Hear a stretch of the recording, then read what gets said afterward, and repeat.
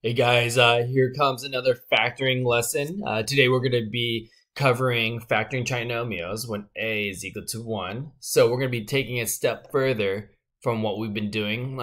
Monday we went ahead and talked about finding the greatest common factor. And then on Tuesday, we used our knowledge of finding the greatest common factor to go ahead and factor out the GCF of polynomials. Just to refresh that, looking at number 1, there are two terms, right? 6n squared and 18n.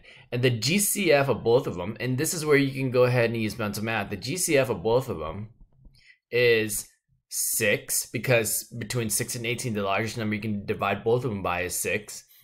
And I taught you guys a little trick yesterday, which was, well, if they both contain the same variable, right? So you take out the exponent with that's the smallest. So between n squared and n to the first, n would be the only one there, right? Now, if you can't use mental math, go back to Monday's notes and look how I went ahead and broke down everything to find the GCF of 2 or more terms. All right, but for now, we're going to move on and assume that you guys know how to do it and you guys are able to use a little bit of mental math to figure out the GCF. So after we found the GCF, the directions said to go ahead and factor out completely. All right, so we're going to take that, divide by 6n for the first term, and the second term, we're going to divide by 6n as well, leaving us with n minus 3, and whatever the GCF is, you're going to put 6n onto here, and this was your final answer. Right? But we're going to take it a step further. So for number 3, I want you guys to look at it right now. And for number 3 is, well, n squared plus 8n minus 20. There's no GCF right off the bat. So what do we do from here when there's no GCF? And we can't always write non-factorable, or we can't say the GCF is prime. So we need to go ahead and look at the form and see what we can do. Now, for number 3, it's in a special form. This is going to be called the quadratic, that's a D, standard form. And the quadratic standard form is ax squared plus bx plus c, where the highest degree is a 2. And what this is going to actually produce, and you're going to learn this in a week or two, which is that it's going to produce a U-shaped graph. Anything with a x highest degree of 2 is going to produce a U-shaped graph. But for now, don't worry about it. The only thing I want you guys to start practicing looking at when you see a quadratic function is I want you to start identifying your A, your B, and your C. Your A, B, and C. So in this case, your A is always going to go ahead and be in front of your variable that's power to 2. Your B is going to be in front of your variable that's power to 1, and your C is going to be not attached to a variable. So looking at number 3, we can go ahead and identify it. So let's put it invisible 1. So your A is going to be 1, your B is going to be 8, and your C is equal to negative 20.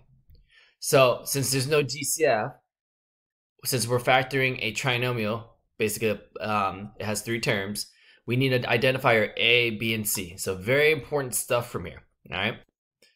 All right, so once we go ahead and identify our A, B, and C in our trinomial, we're going to be doing a little puzzle, right? And this is very vital in terms of factoring trinomials. So what we're going to do is, so for number 3, after identifying our, let's go ahead. So that's number 3.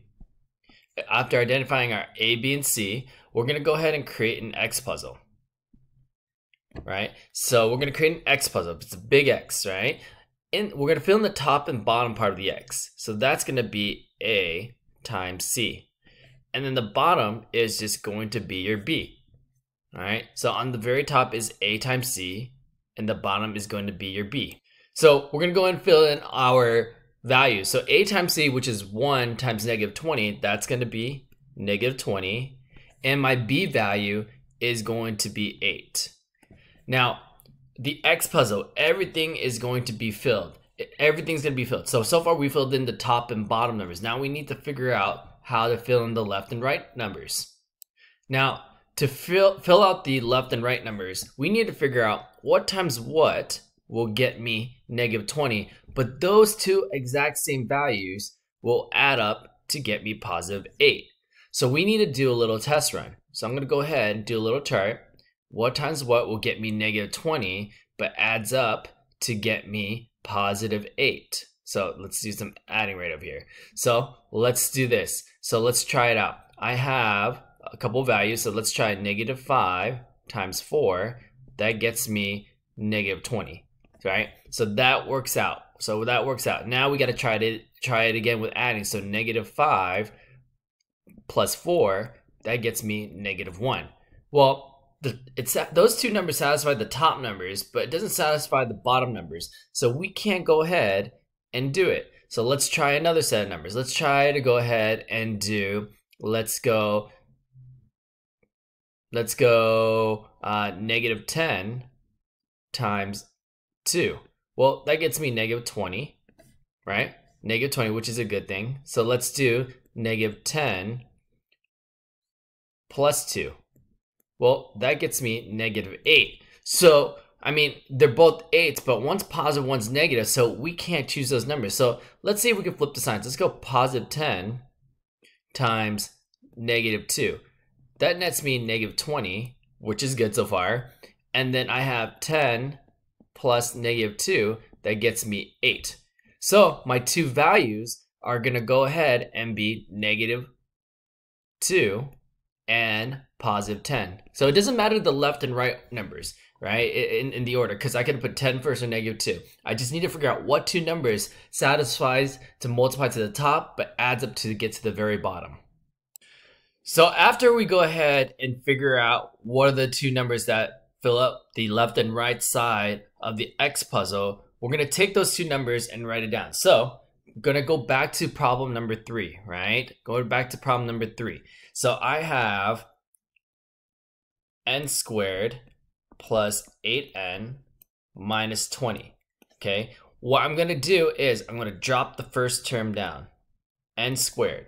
Whatever my two terms are in factoring right over here, -2 and the 10, I'm going to write -2n, right? Always, whatever the two terms are, add the whatever variables that's in the problem, plus 10n.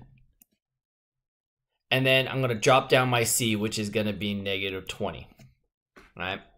So just to recap, once I fill in my left and right numbers of the X puzzle, that's going to go in the middle of my polynomial. My first term and my last term are going to remain the same. All right, we're almost done. Believe it or not, it's a lot of work, but we're almost done. What we're going to do is we're going to split the first and second term with the third and fourth term. So I'm going to go ahead, draw my fence going across this way. And I'm going to GCF the left side and the right side. So when I GCF the very first term, these two right over here, they both have n in common. So that's going to be n, right? And then I'm going to pull out the GCF n. And if I pull out an n each term, that'll be n minus 2. Okay, so this is just going straight to factoring the GCF out for the first and second term. Now I'm going to do the same thing. These two right over here, the GCF of each one is 10, so I'm going to pull out a 10, so that'll be plus 10. And if I divide both sides, both of them by 10, that'll be n minus 2. So last thing we got to do is finish it up and clean it up. Because they both have n minus 2 in common, so I'm going to go ahead, write n minus 2, and then whatever's left over on the outside of each one, that goes in the second set of parentheses.